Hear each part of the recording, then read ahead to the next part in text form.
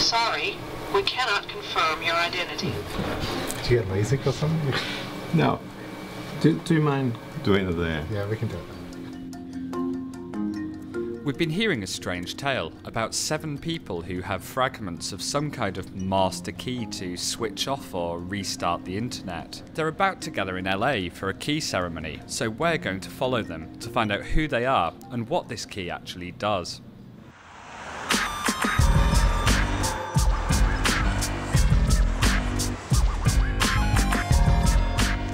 We've arrived in Los Angeles, home of amazing cityscapes, palm tree-lined streets, and ICANN, one of the bodies that runs the internet. This is Rick Lamb, a savvy senior program manager at ICANN, the Internet Corporation for Assigned Names and Numbers, which basically assigns web addresses. The California-based organization is technically a not-for-profit, but it has one of the biggest jobs in governing the internet, to manage the Domain Name System, or DNS. As far as who put ICANN in charge of all this, that's a really good question. It's the community, it's the people that have put ICANN in charge. But what exactly is DNS? When you type a web address into your browser, your computer looks in an online phone book of sorts to see where to go. This is called a Domain Name System. It's being made more secure. It's going to be signed so that no one can trick people into going to the wrong place. At the heart of this new system lies one master key.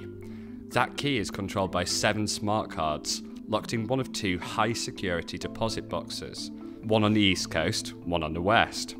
The keys to those boxes are scattered around the world in the hands of 2 groups of 7 online security experts. How do we pick these people?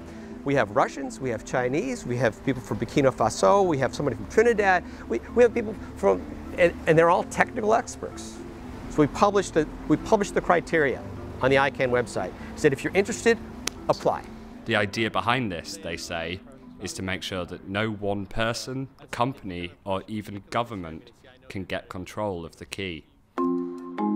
So what happens if this master key to the internet gets lost or stolen? Does the whole thing have to shut down? Are we back to an era of carrier pigeons and Morse code? Click. With the push of a button, the words are on their way to Cumberland, Missouri. Actually, it's not quite that dramatic, but we're going to take you inside this secure data center in El Segundo, California. The ceremony takes place here. In this data center, ICANN has full control over a secure, compartmentalized information facility.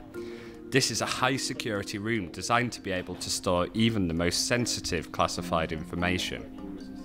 Getting into the data center involves a series of security precautions reminiscent of a Bond film. Armed security guards, biometric hand and iris scans, secret pins and smart cards. Accessing the ceremony room is even trickier. Only a select few can enter at once, and everyone must promptly sign in the secured lobby on Mantrap before moving forward. Needless to say, space is tight. Please center your eyes.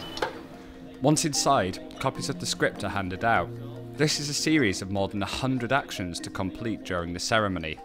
Everything is recorded to the minute using GMT time. For consistency, we're told. The ceremony should go like this. The ICANN staff and key holders get their equipment from the secure safes. They wire everything up and activate the machine that will renew the key. They type in the code to renew the key and then lock everything back up. At first, everything goes to plan, but that run of luck doesn't last forever. Someone slams a safe door and triggers a seismic sensor, which locks the key holders to the internet in a small cage. We need help here. The only way out is to trigger an evacuation.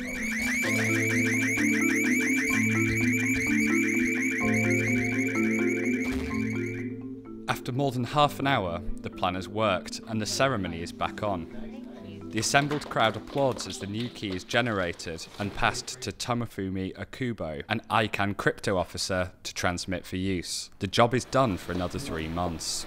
Step 31 is... So that's the ceremony. A little bit of high security, a little bit of computer repair, a little bit of theatre, and a little bit of chaos. Sounds a lot like the internet to me.